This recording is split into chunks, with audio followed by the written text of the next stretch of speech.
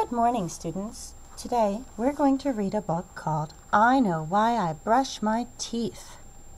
This book was written by Rowan and illustrated by Katharine McEwen. Oh, at the top it says Sam's Science. Maybe this is Sam. He's going to tell us why we should brush our teeth. I Know Why I Brush My Teeth by Rowan. "Mom!" yelled Sam. "Come here, quick!" "What is it, Sam?" asked Mom. "Aren't you ready for your bath yet?" "Look!" said Sam proudly. "I have a wiggly tooth." Said Mom, peering into his mouth. "So you do." "That means it's going to fall out, doesn't it?" said Sam. "A big tooth is starting to push the baby tooth out of the way. That's what the dentist said." So here I can see a diagram. It has labels and arrows to help us understand. This says baby tooth. So this little white shape right here is supposed to be the baby tooth. This says jawbone. So everything in here that's yellow and tan is the jawbone. Here it says gum. So there's his gums, that pink. This label says big tooth with an arrow down here. So here is the adult tooth, and it's starting to come in, and as it comes in it pushes, and the baby tooth has to get out of the way. "That's right," Mom said, passing Sam his toothbrush and toothpaste, "but not for a few days yet. So let's give those teeth a really good brushing." Mom frowned. "Sam, that's too much toothpaste." "Remember what the dentist said." I know," said Sam. "Only use a pea-sized drop of toothpaste because it has floor stuff in it, and I only need a little of the floor stuff." "You mean fluoride," said Mom. So here's the dentist showing him how much toothpaste should be on your toothbrush. They call it a pea-sized amount because it's like one of those, the size of the vegetable that you would eat. Just a drop or two. "You mean fluoride," said Mom. "Yeah," said Sam. "What's the floor stuff for, anyway?" "Fluoride helps to keep your teeth strong," explained Mom. "I have strong teeth," Sam said, "and I don't have any holes in them. Jody in my class has holes. Her mom says it's 'cause she eats too much candy." "I suppose it is," said Mom. "Poor Judy. It's not just candy that gives you holes, though. Sugary drinks and snacks between meals aren't good for your teeth either, especially if you don't clean them often enough. That's why you should brush your teeth correctly at least twice a day." "I know what the right way is," Sam said. "The dentist showed me. Open wide and scrub back and forth along the tops and insides. Then put your teeth together and go around and around on the outsides. Look, I'll show you." "Perfect," said Mom. "Don't forget to rinse your mouth out with clean water when you're done."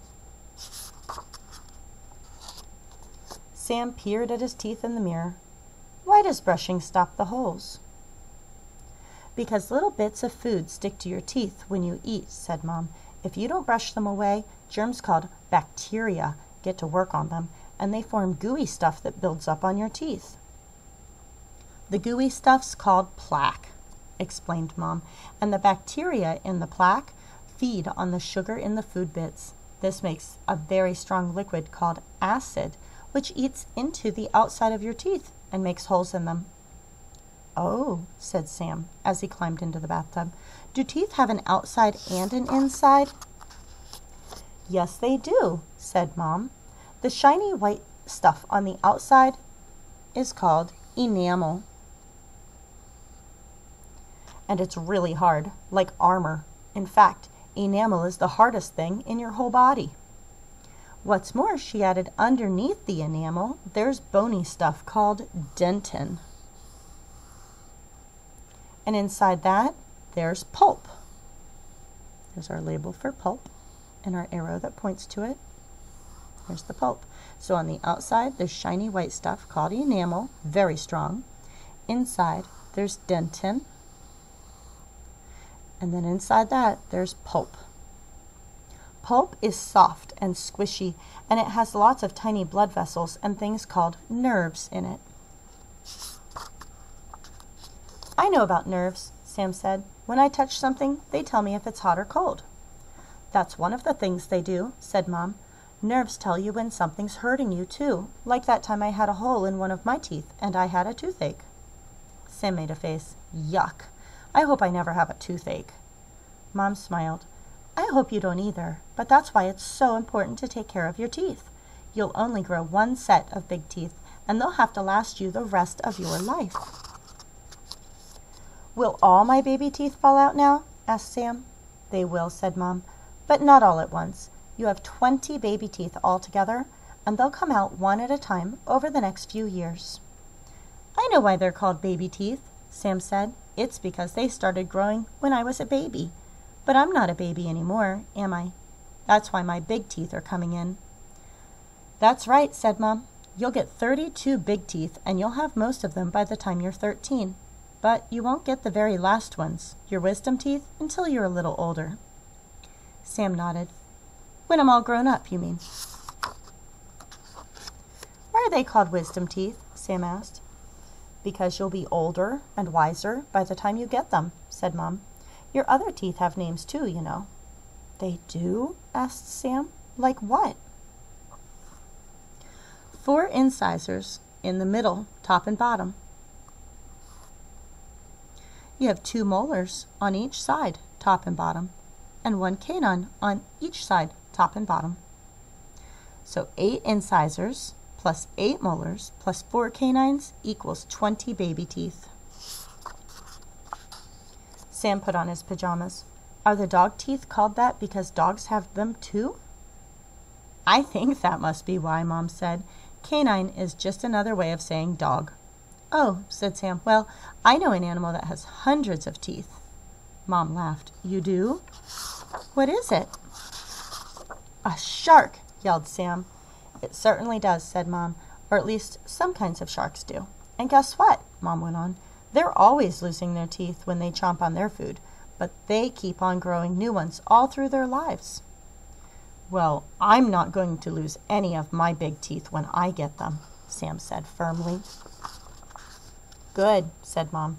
Then you'll grow up to have beautiful, strong ones. Sam grinned. All the better to eat you with. Shark attack. Wow, Sam drew a picture and labeled it to tell us everything that he learned about teeth. He drew a picture of his own mouth, and he labeled his incisor teeth. He labeled his molar teeth, and he labeled his canine teeth. Then he zoomed in and drew a great big picture of a tooth so that we could see all the parts really well. And he labeled the enamel at the top, the shiny white stuff at the top. He labeled the dentin underneath, and he used yellow to color that in. And then he knew that inside of that was the squishy part full of nerves called pulp. He wrote a label and drew an arrow to each of the parts to help us understand. That was so nice of Sam. I hope you learned a lot about teeth and why you should brush them and how to take care of them. Thank you for reading with me today. Do you know what the topic of this book was? Remember, the main topic is what the book is all about. Every page on this book was about teeth. So the topic of this book is teeth. Can you list 4 or 5 key details across your fingers about our topic? Something that you learned about teeth.